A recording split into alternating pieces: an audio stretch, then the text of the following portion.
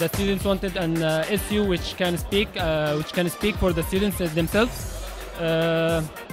So this year, there's the first time there's an independent SU where the university is approved it, and the students themselves want to do something for the university. So I'm here to serve all students in all committees, and I had a follow-up plan for everything in committees, musical events like parties and social life is going to be conducted in a way that ensures that safety and security in the university, and ensuring also the budget that we have.